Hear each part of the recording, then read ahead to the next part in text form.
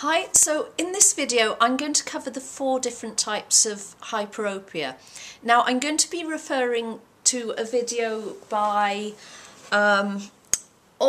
Optho Info, so that's OPHO Info, 2 separate words. That's the guy's channel, and he's an ophthalmic intern, so he's training basically, and he does videos that would appeal to people interested in optometry, opticians, because he talks about his academic training a lot. So in this video he describes the 4 different types of hyperopia, and I love the way he does this because he describes it very simply and clearly. And what I'm going to be doing in turn is describing how I experience those types of hyperopia. So the 4 different types are absolute, facultative, manifest and latent, in that order, kind of going from, you know, not so long-sighted to very long-sighted. So they go in an order, and people generally have all 4 of them at any one time, because hyperopia very often is a developing condition. I mean, sometimes with young children they start squinting. You do a test to find out exactly how much they have and give them the full extent of their glasses, so that, you know, they get right to the end of their prescription quite quickly. But for most people it isn't picked up straight away, and so they don't get glasses to cover the full amount straight away. That develops over time.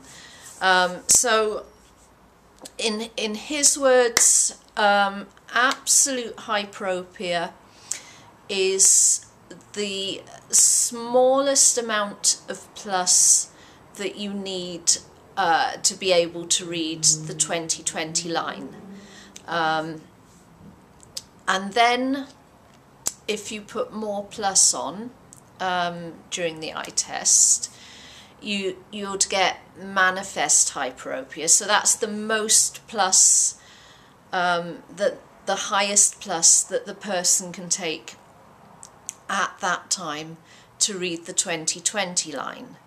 So say you needed a +1 to see the 20/20 line clearly, but you could still see it at a +3. So your +1 is your absolute, your +3 is your manifest, and what's in between those two is facultative hyperopia. So I guess that's the amount of, you know, your range of accommodation between those 2 states. Now there may be more hyperopia there which hasn't developed, and that is where the latent hyperopia comes in. So I'm going to describe it as it happened in the eye test I had recently. So I'm going to start going backwards a bit. So I'm going to start with the manifest hyperopia, because when I was tested, what he did, he started me with the glasses I was wearing, and then he put the phoropter up first. So he raised the power first to a point where you know, the highest plus that I could see, and that was around about a +10. And what happened, certainly with the left eye, when it got to that point, the left eye kind of started pulling in a bit, which is fine because it has a tendency to travel out a little bit. So that's, in my case, it's no problem that it pulled in. For other people it might be, but for me that was absolutely fine. but it pulled in a little bit and I started seeing the image quite a lot clearer. Not perfectly clear, but it started clearing up at that point. It was like it had, you know, hit a sweet spot. My right eye, I think, was a little bit lower at the time, nearer about an 8. But anyway, after that, you know, he'd taken it up as high as it would go, took it a bit higher, it was blurry. So then he slowly worked back down, and we got to about 4 and a 3, and what happened then was I saw it clearly, but it gently faded out. So it wasn't the normal sort of twitch that I have. I just calmly saw it, and then it gently faded away. It was like my eyes and my brain had just decided to disconnect once they'd seen it. Then we got down to a +2, and I saw that very clearly, way too clearly. It was really, you know, in your face, over bright, sore eyes, and it just started wobbling because that was way too sharp and nasty for me. So I guess my, you know, so that would be bringing me down to my absolute hyperopia.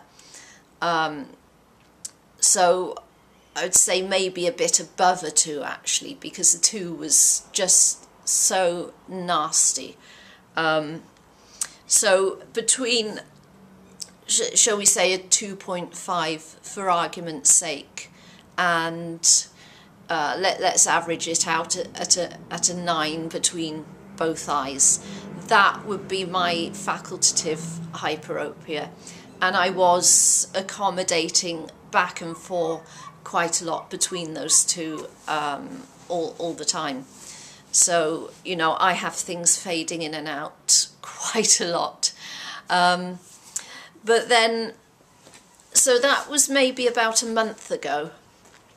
What's happened since then, because I was wearing, is it 7.5, 8.5, 7.5, 8.5 at the time.